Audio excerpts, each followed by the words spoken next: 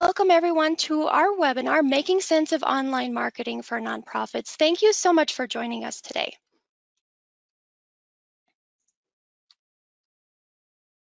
As I'm sure many of you already know, online marketing is such a big opportunity for your nonprofit.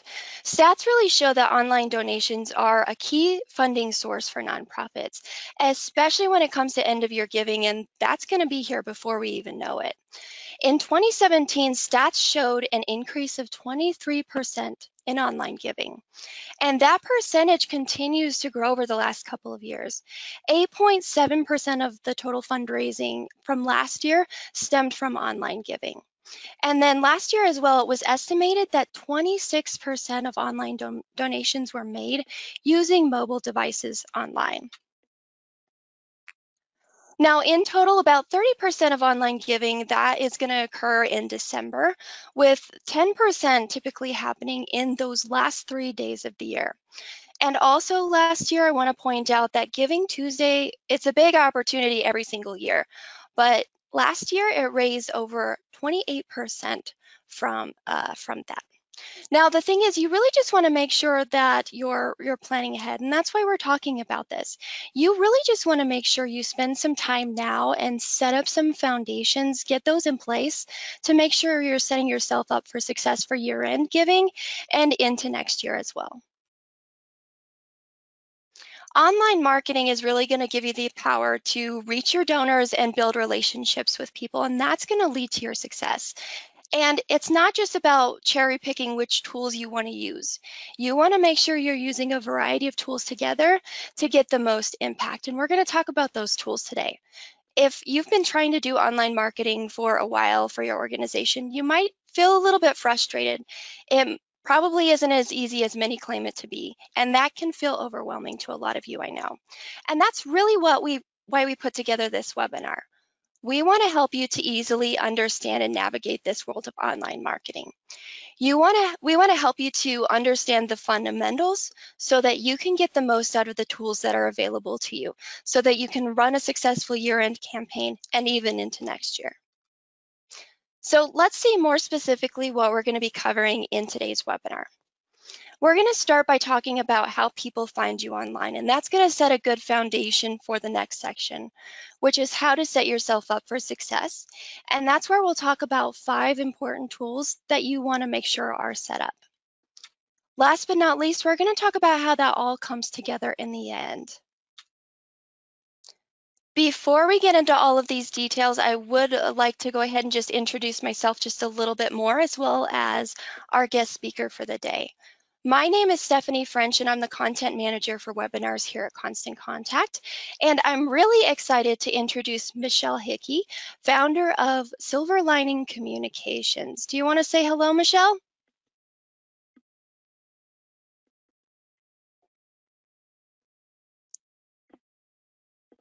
We can't hear you, Michele. I think you're muted.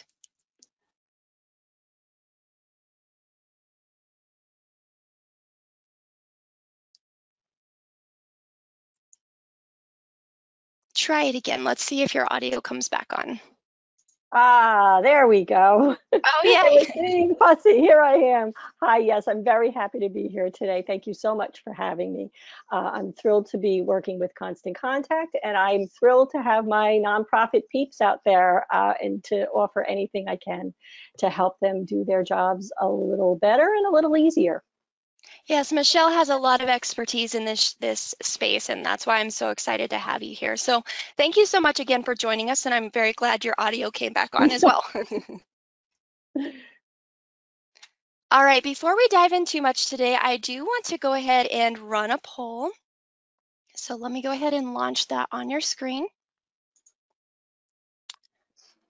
So what do you find to be the most difficult part of online marketing for your nonprofit? Is it finding donors, figuring out what to post on social media and send via email, keeping your website updated, finding the time to manage all of your online marketing, or is it about finding the best tools to use? What are your biggest struggles? We'll give everyone just a couple of minutes to go ahead and share their answers with us.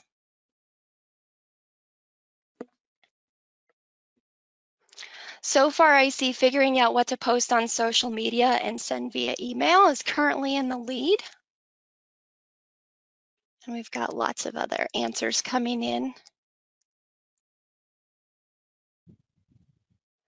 A lot of people saying find the best time to or finding the time to manage it all, finding the best tools to use, finding donors. They're actually evening out a little bit now. We'll give everyone just another minute or so to give us your vote, and then we'll close it and we'll share the results.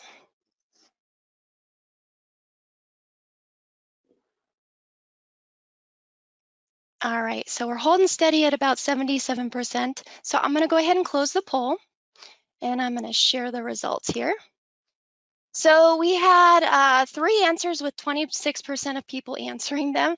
So figuring out what to post on social media, finding the time to manage it all, finding the best time to use, and then 19% finding donors. So that's really interesting on how that played out. So thank you for sharing that. So let's go ahead and start to talk about how people really find you online, because again, it's all about setting foundations to help you with some of those biggest struggles that you are just sharing in the poll. And I want to start by talking about this whole idea of word of mouth, because this is how I myself find out about causes online, and I know a lot of other people do as well. Now, there are a few ways that people can find out about you in general, but word of mouth is really, happening online today. And here are just a few examples that we see on this screen. On the left, we've got it where on social media you can ask for or you can share recommendations about, nonprofits that you really care about. People can also run their birthday fundraisers, which is what we see here in the middle. And that really allows people to show their support for their favorite organizations and let all their friends know about that. And then they can even spread the word about their favorite organization's efforts and campaigns, like we see over here on the right, where they're trying to encourage their friends to support the organization by buying some raffle tickets. Now, the thing with all of this word of mouth is being online is going to allow you to be a part of those conversations. And, I've actually adopted a dog this way, asking people for a rescue organization that they've worked with before. And then what I do is once I've got a few recommendations from people, I can actually turn to an online search, and I'm actually going to want to find out a little bit more about them. Some people may start out this way where they're just going to Google and doing a search, or they might go out there and they might just not even know that your organization exists. So there's a couple of ways they can do that search. So Michelle, I was hoping you might be able to walk us through what comes up in each of these different search results. So in this first example, we're searching by the organization's name. In the example on the screen, Constant Contact. Well, what will come up first is a paid ad. So when you type a keyword, because that's when you do a search, that's what you're doing. You're typing in what are called keywords into the search field.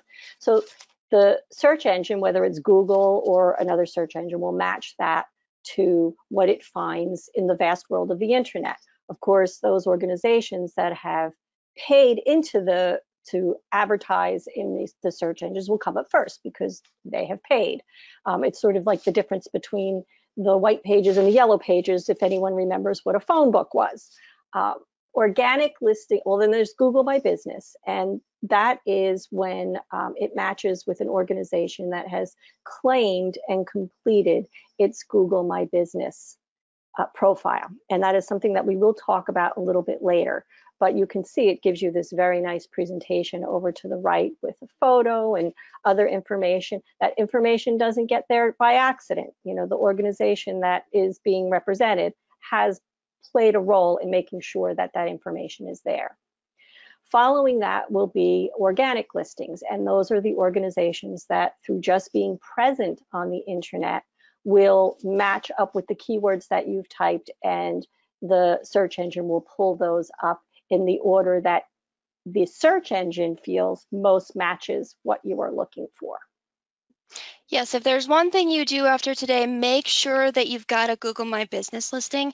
It's going to play into a few different things that we're talking about Mhm. today, but the reason being is it's taking up so much real estate in the search over on that right-hand side of the screen. And then on mobile, it's one of the first things people are going to see in that result as well. So the other way that people might find out about you is they just go out there and they do a search by some keywords or long tail phrases like rescue pet adoptions. And this actually looks just a little bit different than what we saw in the previous one. Could you tell us what we're seeing here? Well, what these searches bring up are connected very much to listings and review sites. So Google My Business functions in somewhat that way as well, but you've probably all heard of Yelp. And there are other similar sites like that, but Google and Yelp are the biggest ones. And they offer, look, I mean, you can look at the wealth of information. It's showing you where these organizations are. It's giving you links to the website. It will give you directions to their physical location. And then the all important stars, if people have reviewed those organizations or those sites, then that shows up in these listings as well. And I'm sure if you've used done a restaurant search, and you've looked for a place to eat, you're going to look at those reviews, and it's going to mean something to you. Even just looking at the stars, and then if you decide to dig further and look at what people are saying about the organization. Definitely. That's just another way that Google My Business is pulling into these search results, plays a big role, and especially with those reviews, you've got the website information. And because most nonprofit organizations are such a local institution, Mhm. you can see that information on the right there. Now, if we were to use that same search result and scroll down the page a little bit, can you talk about what we see here? Well, you're going to see cause-specific listings. The search engine is matching what it finds on the internet to what you have typed into the search engine. So you want to think about what your people are going to be searching for when they're looking for you. Now, if you're looking for a pet, you might type pet rescue. If you're looking for a food bank, you might type those words in. There might be some other words that you would type in. But that is when you're talking about how well you appear on a search engine, you're really trying to match what people are looking for, what they're typing in, and then you're trying to be competitive so that you appear earlier in that listing. Because the further down you are in the listing, the less likely it is that people are going to find you and click on you. I think that's really important, thinking about what people are actually searching for that would end up using your organization or going to your website or something like that. Now, a few other things that don't show up in this specific example that could show up in the search results are your social media profiles, even more listing and review sites and things like that. Now, after today's webinar, I really encourage you to go out there, run a search for your own organization. Do it by your name, and then do it by those other types of keywords that people should be looking for in order to find you. You want to see what shows up, and that'll help you to come up with a game plan on what you might need to do to fix that. So now you've got a good understanding of what shows up in those search results and how people can find you. Ultimately, you want to make sure you have a variety of different tools and places that could show up in those search results. And what I want you to keep in mind is that eventually people are going to be clicking into those search results. They're going to want to know that you offer the right services for their needs, or that they're the organization that they want to be involved with and, volunteer or support. You really just want to make sure that you're answering some of their questions that they have, especially on their website. Are you open, or when are you open? Do you offer any sort of pet services, or helping me find the right type of pet? All of that really plays into it. All right, so now we've got that good foundation. Let's break it down into the different tools that you'll want to use for online marketing success. There are 5 foundational tools I want you to keep in mind here. First and foremost, a mobile responsive website, an email marketing tool, At least one primary social media channel that you're actively using.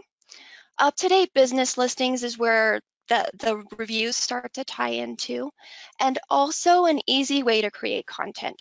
So I want to break it down with you, Michelle, and talk about each of these and how our audience can really use them in their strategy. First up is that mobile responsive website. Can you tell us a little bit about the role that the website plays and why it's so important? Well, I think it's important to look at your website as your digital storefront. And I can actually remember a time when people would be suspect of an organization they found on the internet. I feel like things have reversed. If you don't have a website, if you aren't appearing on the internet, I think the question is, does it really exist? It weirdly has gone from being a very suspicious thing to being a very legitimizing thing, which probably is just plays more into how long I've been using the internet. But that aside, in 2019, it was reported that 90% of adults in the United States are using the internet. Now, my guess is that in 2020, it must have gone up. I mean, how could Yeah. it have not? So I think you have to ask yourself as an organization, if you want people to find you at all, you need to have a presence, and having a website is a very legitimizing thing to do. I totally agree. And the website is something that you're going to have full control over. You can put the information there that you need. You can put those images that are really going to connect with your audience. Mhm. So, what are some really important tips for our organizations to think about for their website, and especially thinking of end of year success? Well, I always recommend having a donate now button on every page. And I know that there are a lot of organizations that have resisted that in the past, but I think there's just no reason to make people hunt for that kind of a thing. Make sure that your contact information is up to date and that it's easy to find a real person to contact. I think especially when you're talking about fundraising, you know, when a donor has a question, they need to be able to find a person. And I don't think you ever want to not have that available for them.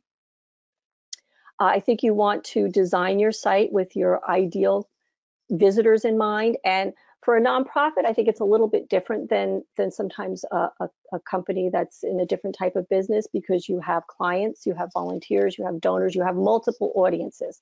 So that's probably a little bit of a unique challenge, but you do want to have in mind, why are these people visiting your website and what would make them want to stay? What do you want them to do while they're there? What is the call to action for each of these? Make it easy for people to find what they need. You know, I know that there are statistics that, you know, once you get past 2 clicks, your visitor is gone. So you want to make sure that you have, at the very least, a home page, an About Us page where you're talking about your vision and mission and what you do. You want a program and services page, which is up to date, especially if there are hours of business and class times, you know, things like that are in there. You want to make sure that it's always current and correct. You want, in addition to the Donate Now button, you want a Support Us page, which is where you would talk about how donors support your work and what the impact of that is. And then you want to have, you know, some contact us information. And I think in as many places as possible, you want to have something that tells them what your impact is. Why is your community a better place because of your work? I really like your points about, creating it for the different audiences who will want to use your services. Then you're going to have those people who want to support you, volunteer or donate or whatever the case may be. So definitely make sure you're considering the audience. Now, Michelle has actually written a great blog post on the Constant Contact blog, and it really dives into creating a great website in a lot more detail. So I'll have Rachel share a link to that in the chat window if you want to learn more. Let's go ahead and talk about, or start to talk about the next tool. On your website, you can start to incorporate your email marketing, and this is where we recommend adding a sign-up form so that you can have an influence on people who maybe visit your website but don't fully engage, like sign up for a service or click a link to donate. You want to have a way to contact them later on. That gives you the ability to influence them on your terms. really get in front of them with more donation information or what your organization is all about. That's going to be really important. Let's talk a little bit more about email marketing and the strategy. Can you talk about how our organizations can effectively use email, especially to drive year-end giving?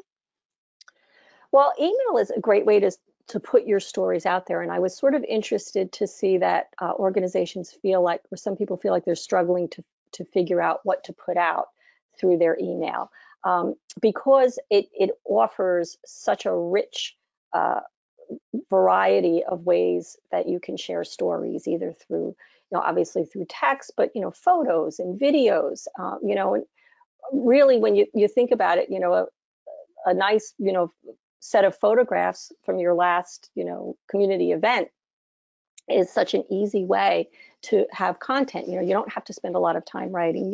You have some photographs. You might need to get permissions, if there are people included in the photographs. But I think it's a great way to build excitement, to show how excited people are to work with you, and also, again, going back to showing the impact that you're having in the community, because that is such an important factor. I did have some examples of ways that you can combine the images and the stories and the data. So, for example, if you have an arts program, you can show data about how many students took classes. You can include a story about, say, a former student who wanted a scholarship to a great art school, and you can show images of the artwork. I mean, it's just a great platform for pulling all of that together and helping people feel good about being part of your list and your organization. And also, too, before I forget, I would always include links to important pages in your website. So in your emails, you want to, again, have that donate now button. And you want to think about throughout your email, where would you like to drive people? It might be to an upcoming events page. It might be to a new programs page. So just think about that as well. As the email in itself is a conduit to lead people to other places. So where would you like that to go? And also to your social media. Exactly. And I always say that in your email campaigns, you should have a call to action, even if it just links to your website for people to learn Mm-hmm. more, or to read a success story on your blog or something like that. Mm-hmm. Email really does have the power and the flexibility to do a lot of things and not just promote your fundraising campaigns. Let's talk a little bit more about social media. What are some of the other ways that nonprofits can use social channels to really gain attention and even raise funds? Well, I like the way that you've put them here, and I think Constant Contact does a really good job of this, of suggesting awareness, engagement, and action. And social media is a great place to do that. You can have your regular awareness stories, which inform people about your mission and about your impact and what you're doing. And then you can offer opportunities for engagement. You've got the Amazon Smile there, and there may be other things that people can do. They can like and share you. They can, you can ask them to post a video of something related to your work. Those are things that they make it easy for people to feel like they're doing something meaningful. And they are, because they're helping to spread the word about your organization, but they feel like they're involved. They feel like that they themselves are having an impact in the community. And then you can follow with the action, which is, making a gift or signing up for an event, signing up to be a volunteer. It's just a great little funnel of, getting people in more and more increasingly involved in your organization. Totally agree. And you're going to be able to reach even more people, especially when people start to share all the things that you're sharing on your social media.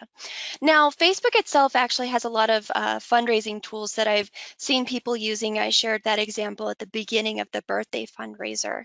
Mm-hmm. Do you have any suggestions for really leveraging those tools for fundraising? I think, if you start with the people closest to you, I think it's great to invite people not only to celebrate birthdays that way. You can celebrate an anniversary, a graduation. I've seen couples do this at weddings, give to our favorite organization. So I think that there's a million, it's as much as, what your imagination, as far as your imagination takes you, you can come up with ideas for leveraging those kinds of tools. Definitely. And you can Oh, start to, oop, I was going to go say, ahead. there's one that I thought of that actually you and I didn't talk about before, which is the matching gift.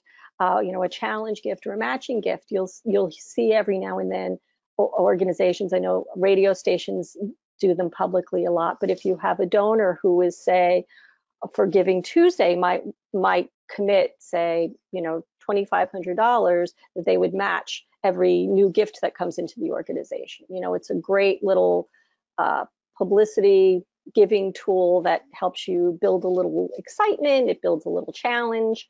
And I've also seen with schools, and there might be a way to do this for other types of organizations, where different classes might compete against each other to raise money. So I'm looking at this whole lot of love, or latte love, and make it fun. Like, there are different things that you can do to make it fun as well. Make it fun and make it competitive if you can. And I Mhm. like that whole idea of the matching gifts thing. Yes. I know Yeah. I feel extra good, if I can contribute a little bit of money and then my company will match Exactly. that gift. I love that. Exactly. Exactly. Makes your gift twice the value. Exactly. Perfect. Well, let's go ahead and talk a little bit about listings and reviews, which these should definitely be a part of your strategy.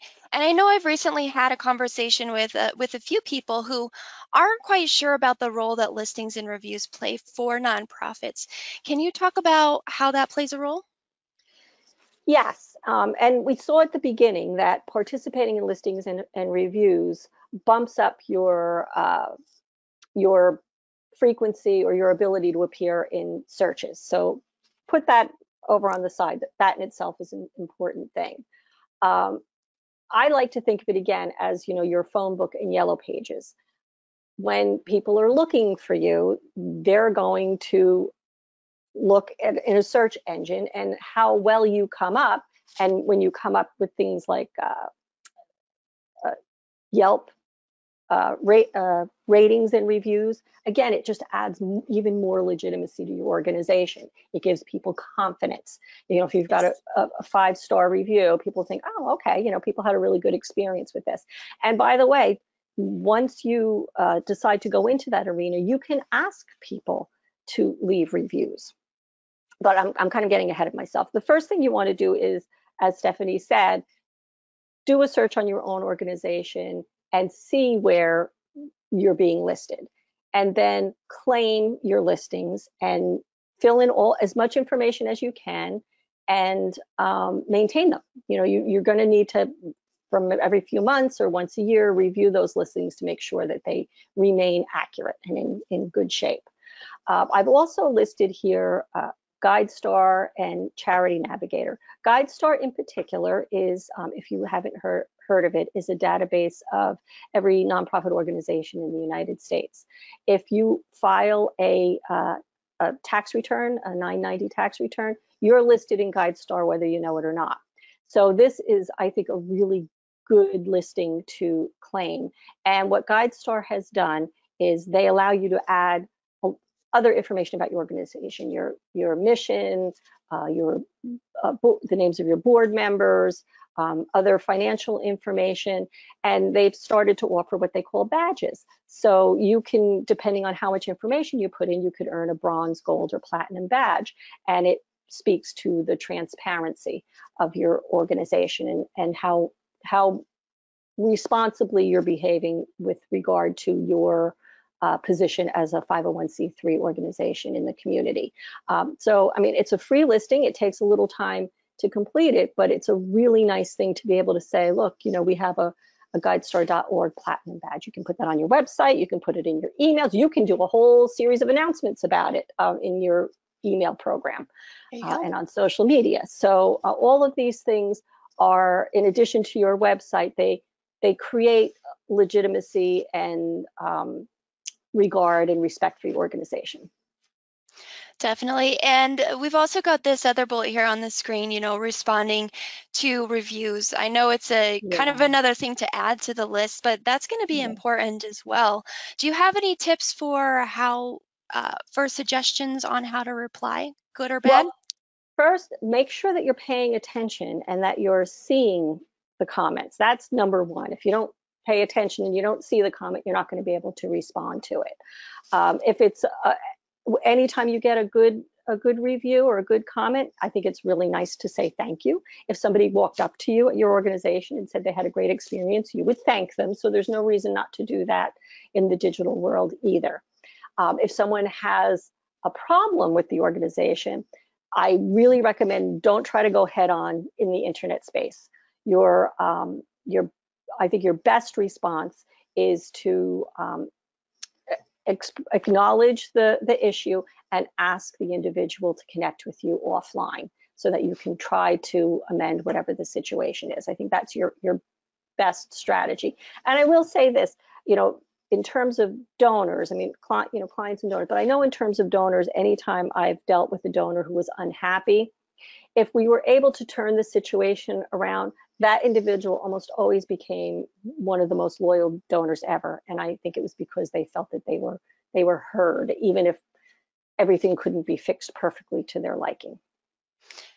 Responding is really powerful in a lot of ways. You can change that situation. Hopefully they'll change the review, but that also provides that transparency that you do care and you want to make the situation right to the other people who see that review. So really good point. So the last tool, the fifth tool, is content. Content is really what people are out there searching for, they consume it, and then they can share it online. And that ultimately helps you to drive traffic from search results. I always say that the content really should start with a blog on a website, and that's going to make it searchable. So Mhm. let's talk about some of the types of content that nonprofits might include on their blog.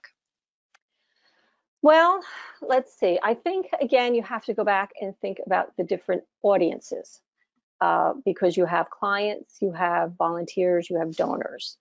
Um, I think one of the things to start with is really a bit of a content calendar to help you think through that. Again, I'm thinking back to the survey that you took where people are struggling with that. But ev think of it this way, every one of your stories can and should show your impact in the community, but the stories themselves can range from a client's experience, it can be helpful information, it can be a donor's story, it can be something that a public event or something that you did in the community. Let's see, I did have some other ideas here. Have volunteers and donors talk about why they support you and why they're excited. Have grateful clients talk about how your work helped them.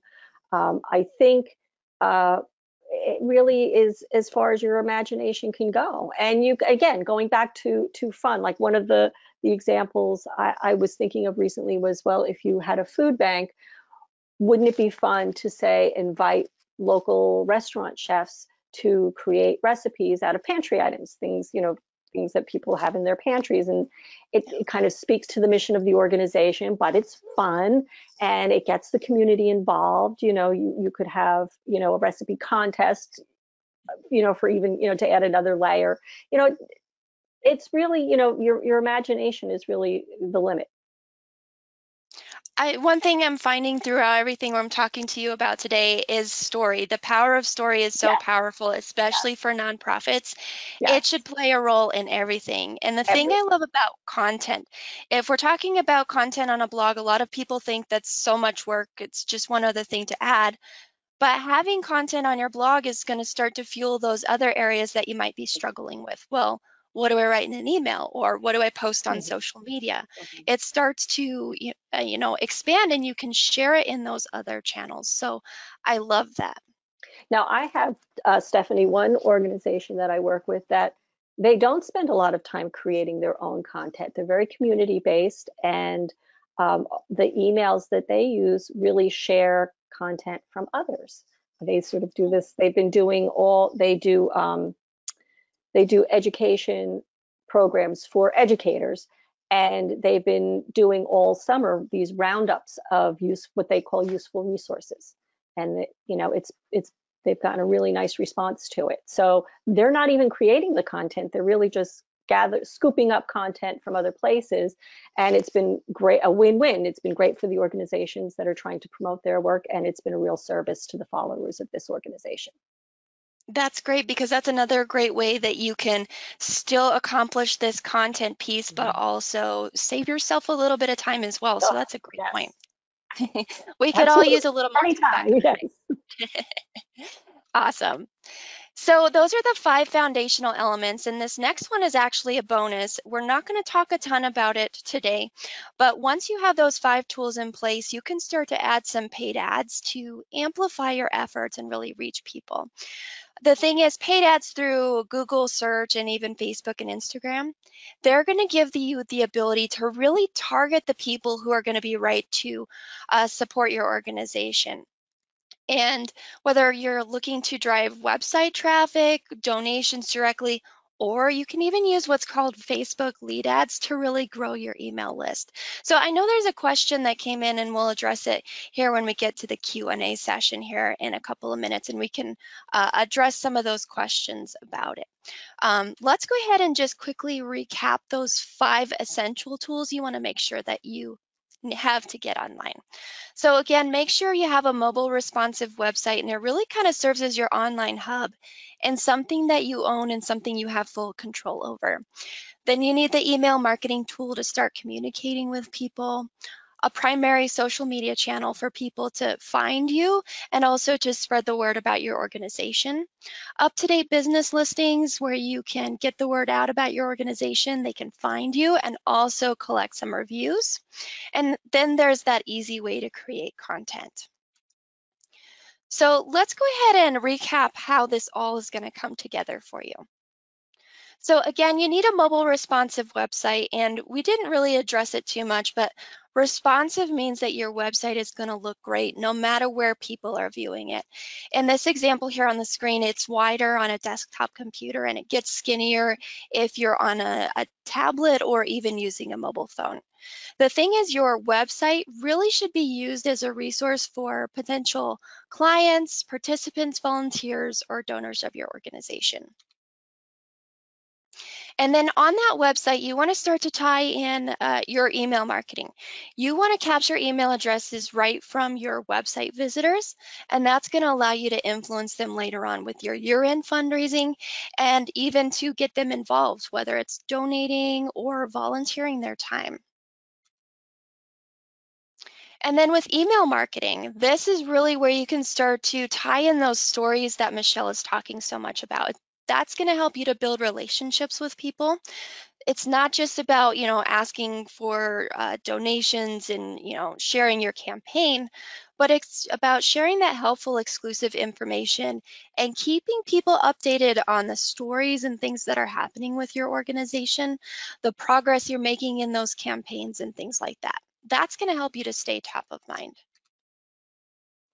And then for social media, don't forget, this is where you really want to make sure you're interacting and engaging with people. Don't just put up a page and let people start talking about you.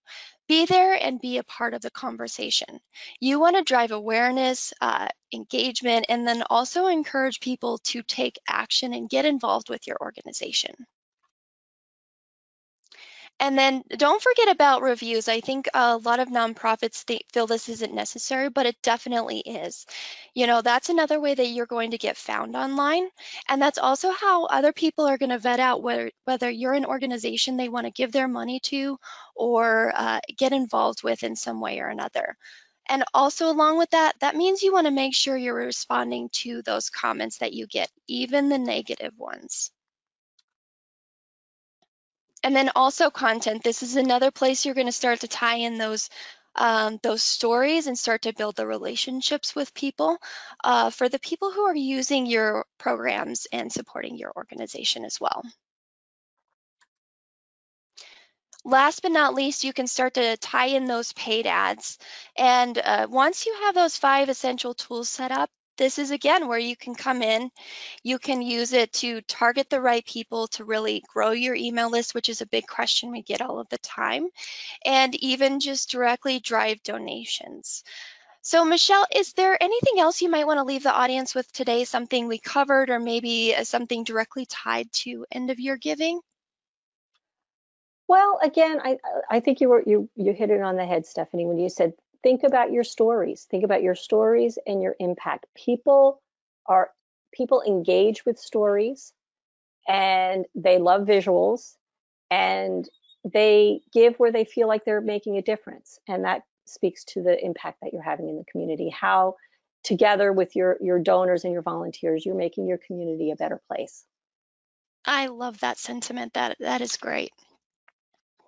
So while everyone is typing in final questions, I know we've got quite a few that have come in here.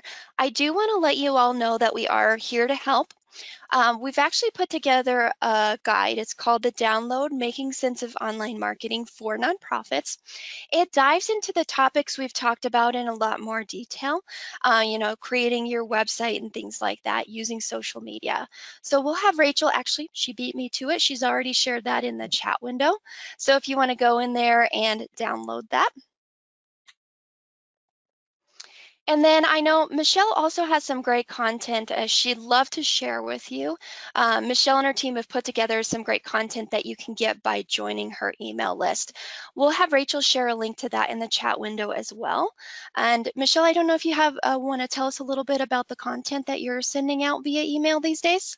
Well, I did want to say that I just in the last 3 weeks revamped my website using the Constant Contact website builder. I was itching to give it a try, but I felt like I had to wait until it was really time for a website refresh. So I hope you'll take a look at it. I'm really thrilled with the way it turned out, and I'm refreshing my email list, and I plan to start sending regular little posts about just easy to use, really effective tips and tricks that you can use to promote your organization. Definitely. Michele is an expert in this space, so I would definitely recommend signing up for her email list so that you can get all of that really great content. So one last note before we get to those questions. When we close out of the webinar today, there is a survey that's going to pop up on your screen, and I would really love if you would take a minute or two just to answer two simple questions. It shouldn't take more than 2 minutes unless you want to write us a novel about hopefully how much you loved the session today. So let's go ahead and get these questions. If you write a novel, I'll be sure to use it as content for my own my own Awesome. email program. Very good.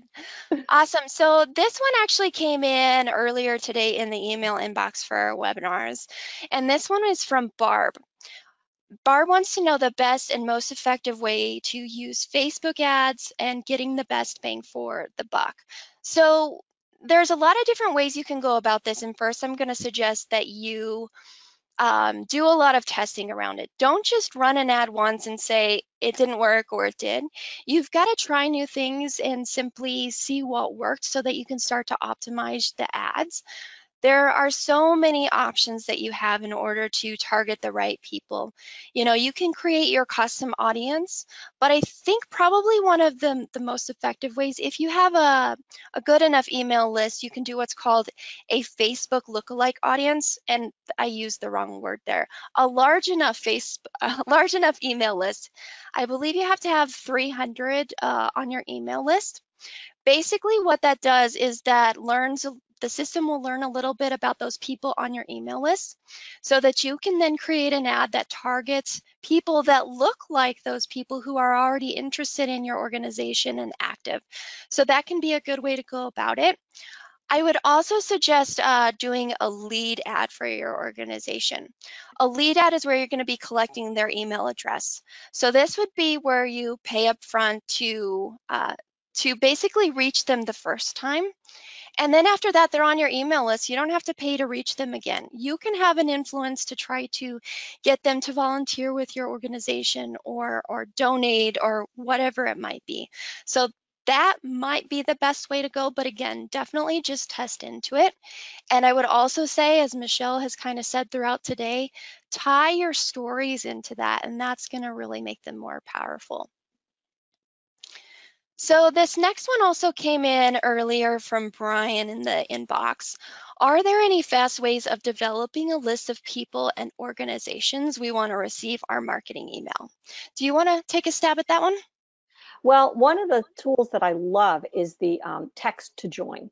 And actually, Stephanie, you mentioned that there are some people from worship, faith-based organizations, and this is actually one that we used at my church. Um, Believe it or not, on Easter Sunday, we asked everyone to take out their cell phones, which is usually what we're asking them to turn off and put away. But that is Yes. how we started our list. We asked everyone to text to join the church's mailing list, and that really got us rolling. So that's something that you can do at any event, anytime you're doing a little public program. That's a great way to jumpstart your efforts. And if you're using any sort of virtual events, that's a great opportunity to ask people to join your list. And Mhm. Constant Contact does have a text to join feature, which you'll see under the sign up tools tab right within your account. So Mhm. Rachel, I don't know if you want to grab an FAQ for that and maybe share that in the chat window with everyone. I think that might be good information for everyone to Yes, know. and anytime you're doing for the virtual, I add it to a slide at the end of my presentation. I say, here you go, text to join, and there you are. I love it. Yep. While you've got them as a captured audience and Absolutely. attentive, make sure you're asking them. Yeah. So Brian also has a question. Any tips for developing email distribution lists other than buying lists? Just talking about news emails rather than fundraising. My approach feels labor intensive and time consuming. So I think that what you just said can play a role in that. And you don't ever want to buy any sort of mailing list. That's going to get you in a lot of trouble in a lot of different ways because those people aren't going to be interested in your organization. So it's not going to be worth your time or your money, unfortunately. And then you're going to start to get spam reports, which can cause even more problems for your sending domain. Mhm. Do you have any other tips for maybe growing an email list? Well,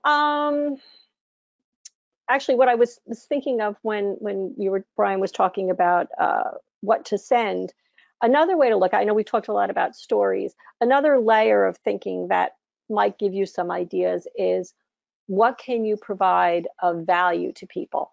So if you're on your website or through your social media, let's go for instance the pet rescue. Say you're trying to build your list, and so you could invite people to join your list, and as a response to them joining as part of their welcome email, you could maybe send them something like what to look for in a pet insurance policy, or tips for welcoming a new pet into your home, something that the potential joiner would find valuable, something that would help them in some way.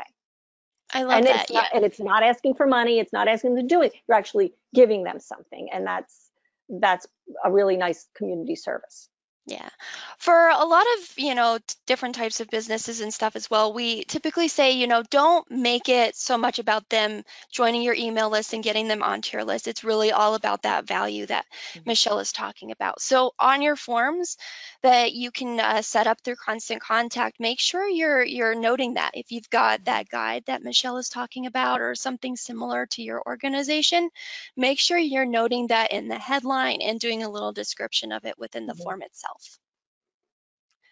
All right, so this next one comes from Christy. She says, we have a long name that when you type into Google, the Google My Business comes up, but if you use the shortened version of our name, it does not. Is Mm. there anything we can do about that? It's a good question. That's a good question. Not sure I have an answer to that one. Do you? I Yeah, that's an interesting question. I mean, if you could incorporate keywords, those types of keywords, I would make sure they're pulling up on your website because I know Google My Business has some sort of AI where it also pulls in information and also checks it with your website and things like that. So, I mean, I would have to do a little bit more research on that, but Yeah, I would feel like you'd have to incorporate the keywords somewhere into the description. right. And I'll do a little bit of research on that after we're done today, and then I can follow up with you, Christy. Awesome. So this next one comes from Jesse. I want to learn about how to use Facebook for end of year fundraising. What strategies are best here? And the same question for Instagram. Aside from the technical parts, I think you want to think about your fundraising fundamentals. I mean, I think there are certain things that really don't change, no matter where you're presenting them. So if you're doing, you know, a letter appeal or an Instagram appeal, I think some of the fundamentals are the same. Focusing on the story, focusing on the impact, and helping people feel like they're doing something right in the community. However that gets expressed and whatever media you use, I think, you know, use, you know, your imagination to your heart's content. But I think if you stick to the fundamentals, and let me mention something else. You know, we spend a lot of time in programs like this talking about how to raise more dollars, and I would like to put a shout out about stewardship, stewarding those donors and stewarding those dollars, because I think that's an important piece of maintaining the relationship. It's not just about getting new donors, it's about keeping the donors you have. And things like Facebook and Instagram, and having a constant stream of reassurance to that community that you are having the impact that they want to see is going to eventually lead to a better bottom line. And I think, you know, that stewardship and reaching out to your existing donors and supporters, you know, that's a great way to get people involved, because once, you know, they're all about your organization, I think they're more likely to start sharing that with all of their friends, and that can certainly Yes. And expand. every communication can't be about raising money. It can't be about asking for money. Yes, Nobody wants to be on the receiving end of that. correct. So keep, you know, those are just, and those are basic fundraising principles, I think, to keep in mind. And I would say too, you know, make sure, of course, with that story, you know, it can incorporate visuals of the Hmm. people you're helping. And also video can be a really great way to tie into that, even if it's like a video testimonial or of someone who's benefited from your services or something like that. Those are especially great Hmm. in email and even on social media. Hmm. This next one comes from Susan. What about a recorded video in post in a blog? Is that a good idea? Absolutely. I think that's a great idea. And you know, actually, I just worked with somebody, not a nonprofit, but a consultant, and he's just launching a series of videos with blog posts, you know, sort of as a tandem thing. And you know, he wants to put them up on LinkedIn. He's a business to business consultant, and he's going to, you know, LinkedIn, among other platforms, has a place where you can post an article and also a video. And I said, why not put it in both places? You know, because you don't know, you don't always have control or even know how things are coming up in other people's feeds. So the other thing I would say to that is, and I did say this to him yesterday, don't be too afraid of repeating yourself, about getting the most out of the content. Don't feel like everything has to be brand new, because it may feel repetitive to you, but the rest of the world is not going to see it that way, because everybody isn't seeing everything all the time.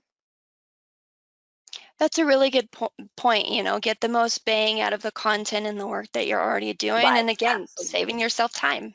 Yes, yes. Awesome. Repurpose, repurpose, repurpose. Yes, remember that repurposing. Remember that word. All right, so this next one I might be able to tackle. Christy asks thoughts on boost versus an ad on Facebook.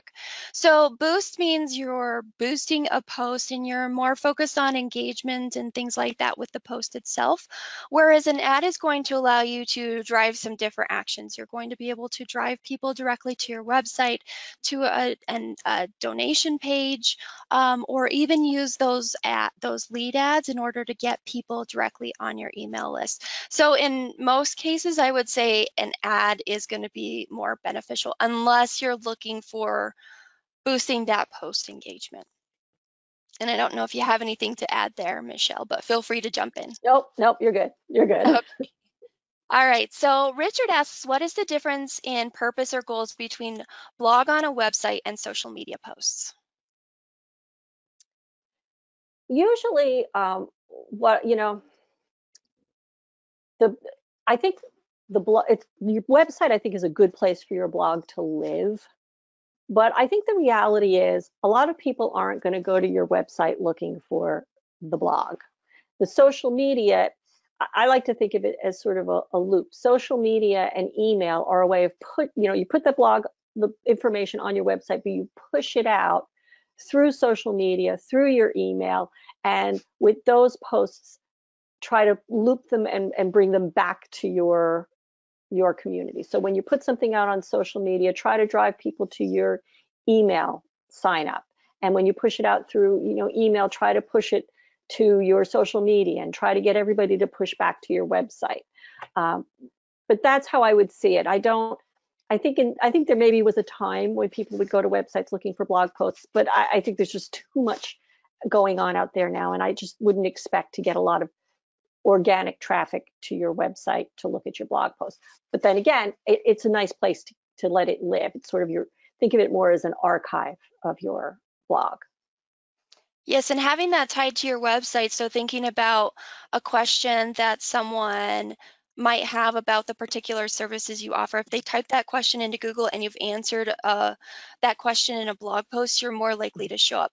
So it's not like people are just, like Michelle said, going to your website, sitting there and waiting for your next blog post. They're Right. more, likely to see it within your social channels and your email campaigns. So that is Yeah. a wonderful way to think about that and even explain it. So this next one comes from Leah. If you are doing a matching gift campaign, how far in advance and how often should you send communications on all your platforms? Question we get all Oh, the time. yeah. And frequency is a funny thing. I think going back to Stephanie, what you said before about testing, you're going to have to do some testing to figure out what your community will tolerate. With a matching campaign or a challenge campaign, a lot depends on what the level is. $1,000 match. Oh, you might want to do that. In a week of heavy hitting promotions. If it's a capital campaign match, it's going to take a year or more. Frankly, I guess the answer is it's going to depend. But I that's would have probably to not the agree answer with you it. want. But you have to sort of assess the situation depending on what you're doing and what's going on. You'll have, and what your community will respond well to. And you've got those reports on social media and you'll have reports in your email campaigns. Are people unsubscribing? Yeah. Are people clicking and opening more? Pay attention to things like that. Also, something that we typically say with campaigns or promotional things like that is think of a series of 3 email campaigns and 3 posts. Maybe about, well, depending on how far out you're planning your campaign and all of that, maybe at the beginning of the month, you send an announcement campaign. Hmm. Then maybe about 2 weeks before your campaign ends, depending on your timeline, you want to remind people about your campaign.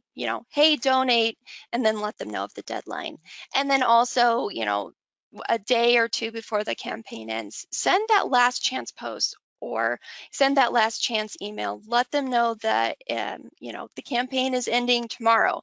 Put Hmm. that sense of urgency behind it. And then after that, do a thank you or two. Yes, Celebrate, say thank you. I love that. This next one's question says, our supporter base is pretty much all 65 plus. Should we be trying to connect with that same audience digitally, or should we utilize digital marketing to expand our supporter base? All of the above. I'm going to going back to my church community. When the shutdown hit, and we were very concerned about people's health, but we did want to continue to worship together. We started doing, we call it literally Zoom church. We do once a week. We do a live service, and initially we thought, oh, geez, I am one of the young people at this in this community, so we were really concerned about whether people would be able to participate. And I have to tell you, they are on. We are still doing all of our meetings, all of our study sessions. they bought into Zoom to a much greater degree than I would have ever imagined, to the point where even after we're able to hold in-person sessions, we're going to maintain the Zoom component for people who have moved or have difficulty. Now we're thinking the opportunities. Well, they in the winter when it's difficult to get out. So I would not underestimate the over 65 crowd at this point. I think, especially in the pandemic, they've really gotten on board with and they're good. They're like I said, they're in there. They are, on Zoom as much as everybody else. So yes, definitely include thinking about these people and thinking about the opportunities. All of a sudden we realize, well, when people move to other locations or the weather's bad and it's difficult for them to get out, suddenly we've actually expanded what we can do, which would have never occurred to us before. I think that is a great point and a great example because, we've got all these people 65 plus, which typically we wouldn't think that they're online, but the pandemic has probably changed all of that where they're getting online to go to church and they're also getting online to stay connected with their friends and their family. So, Yeah. wonderful point. I do see we are 1 minute past the top of the hour, and I know we've got some other questions that we did not get to. So we're going to work behind the scenes over the next couple of days here with Michele. I think she's going to help us. And we will actually post the answers to those questions on our community. So within the next week or so, look for that link in the follow-up email, and you'll be able to go there and see the answers to all the questions we didn't get to. Michele, I want to thank you so much. You provided a ton of great Thank you information so and much for knowledge for having me. us. This was so much fun. Because I I worried. I hope you didn't hear my new rescue puppy. I heard a little while ago. I thought, oh, there she goes. She's not being quiet. oh, I didn't hear it at all, but I Oh, would have loved to see a good. rescue puppy. Yes. All right, well, I want to thank you all in the audience for attending and all of your great questions and engagement with us. Again, please take a minute to tell us what you thought in the survey before you completely close out of the webinar. So thank you, everyone, and I hope you all have a great rest of your day. Bye, Michele. Thanks.